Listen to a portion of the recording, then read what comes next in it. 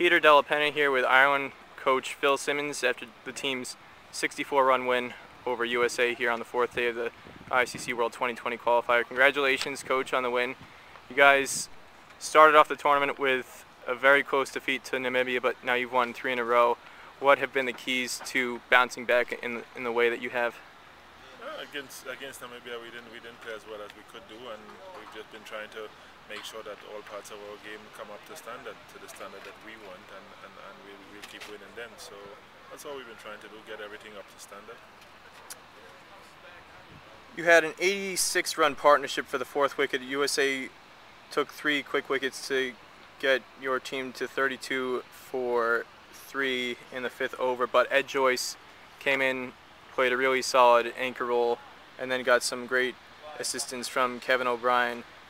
2 years ago, you didn't have Ed Joyce around in this tournament. Having him here this time, what has it done for the team to lift them in matches like this? Well, like you said, 2 years ago we didn't have Ed here and we qualified, so it's not a case of not having him, but he just brings experience, and it's a good thing to always have in your team. So the experience that he has from playing the number of years now, so that's a good thing for all the youngsters in the team. But would you say Niall O'Brien was a big key to your success 2 years ago at this tournament? He's not around this time. Do you think Ed has kind of stepped in and filled his role in terms of the batting side of things? Well, he's had 1 score in this game, so he's done that in this game. So we see what happens as we go along. I think it's a case where everybody comes up trump at some point in time. So he's done his job today, and somebody else will do it tomorrow. Your team went to Kenya ahead of this tournament, and then after playing in the Intercontinental Cup and the World Cricket League Championship, you had a tour to South Africa. What are the things that your side worked on throughout those matches and in that pre-tournament trip to South Africa that you feel have helped the team in this first week in Dubai? Well, I think we worked on everything to do with T20 cricket.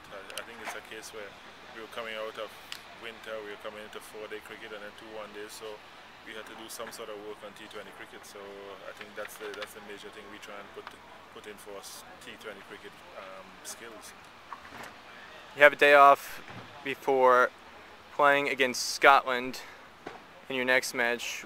What are you going to do over the next 24 to 48 hours to get ready for that contest? We're going to have a long rest over the next 28 to 24 hours.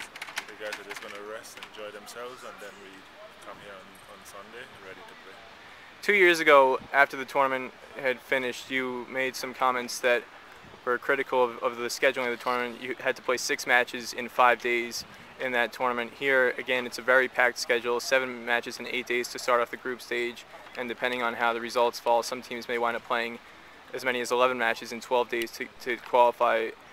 Do you feel that the scheduling has been any more fair or less fair compared to how things were arranged 2 years ago? No, the scheduling is still the same. You can play 4 games in 4 days, 1 day rest, play 3 games in 3 days, have 1 day rest, and then play another 3 games in 3 days. So, or 3 games in 2 days. So the scheduling is not ideal. I don't know what to say about that, but I know it's not ideal and it's not good. It's not good for fitness, and I'm sure there are players from each team now who carry niggles because of the day in, day out. How are you then trying to pace your players in order to keep them fit over the course of the 2 weeks? We're just trying to do the things we have to do on the field, and then do whatever the physio and them say for recovery, and try and do that, and let's hope that works, because you can't do more than that. Okay, Ireland head coach Phil Simmons, thanks a lot for your time. No problem.